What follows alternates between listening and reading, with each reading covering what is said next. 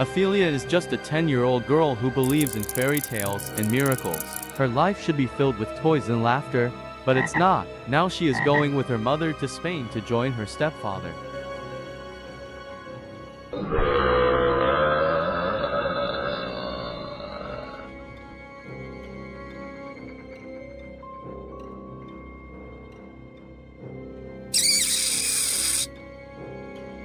There, military battles are taking place, and her stepfather is called upon to suppress them. Due to his cruelty, he is considered the best, and his family is allowed to live with him in the military camp.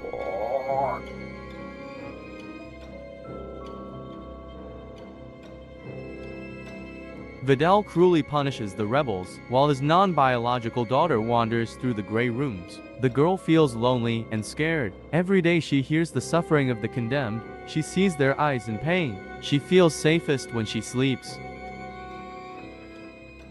Then she lies next to her mother and sees mysterious dreams of a magical underground world. But one night, waking up in the middle of the night, she saw on her nightshirt either a cricket or a strange insect that turned into a fairy.